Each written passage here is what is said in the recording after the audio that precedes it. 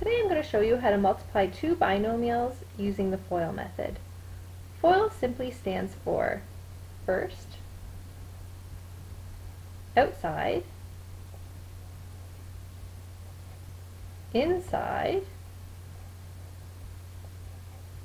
and last. Let's look at the first example. We have the binomial x plus 3. We want to multiply that by the binomial x plus 2. Using the FOIL method, we're going to first look at the first two terms. So the first term of this binomial is x, and the first term of this binomial is also x. So if I multiply those together, that is my f in FOIL, and that is going to equal x times x.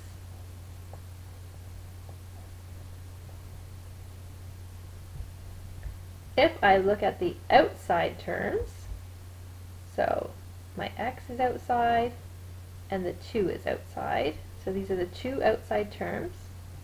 If I multiply those together, that is my o, and it's x times 2.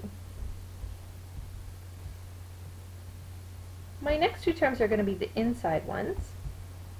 So I have a 3 and an x inside. Multiplying those together makes my I for inside is 3 times x.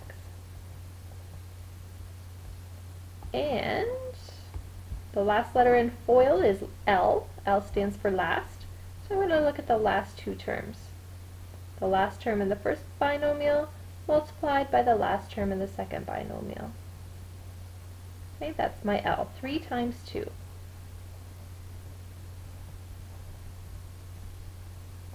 If I multiply x times x, I'm going to simply get x squared. And if I multiply x times 2, I'm going to get 2x. 3 times x is just 3x. And 3 times 2 is simply 6. Okay, at this point you're going to look to see if you can collect any like terms and simplify this. I see I have a 2x and a 3x that I can combine.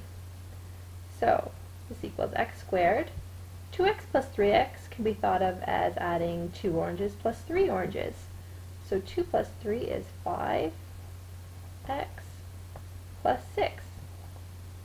And there's my final solution. So x plus 3 multiplied by x plus 2 gives me a final answer of x squared plus 5x plus 6.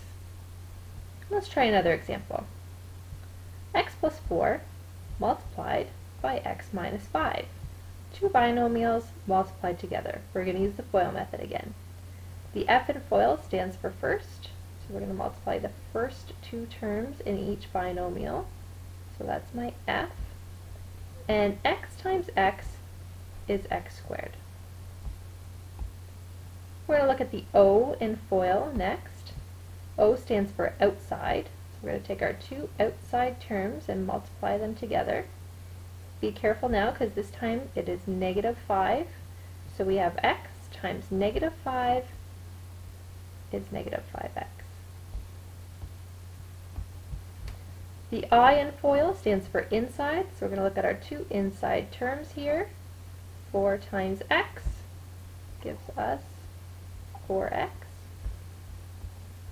And the L in FOIL stands for last. First, outside, inside, last. So we're going to look at the two last terms, which is 4 times negative 5.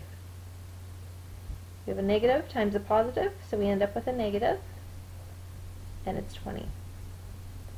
Again, I'm going to look to see if I can combine any of these terms, and I see that I have 2 with x's, so I can put those together and simplify. This is going to equal x squared. Negative 5 plus 4 is negative 1x. Instead of writing the 1, I can just write x. And minus 20. So there's our final solution. X plus 4 multiplied by x minus 5 gives us x squared minus x minus 20. We're going to look at one last example. This one has two negatives in the brackets. So let's see how this works. Using the FOIL method, F stands for first. So we have the first term in this binomial multiplied the first term in this binomial. We have x times x is x squared. O in FOIL stands for outside. So we're going to take the two outside terms and multiply them together. Now we have positive x times negative 6. Positive times a negative gives us a negative, and it's 6x.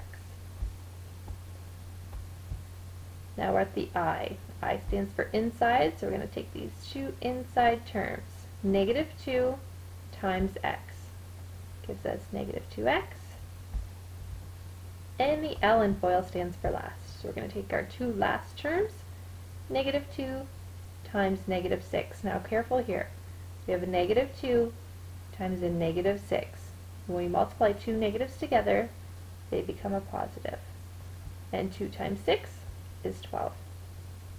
As we can see, we again have two like terms in the middle. We're going to combine those to simplify.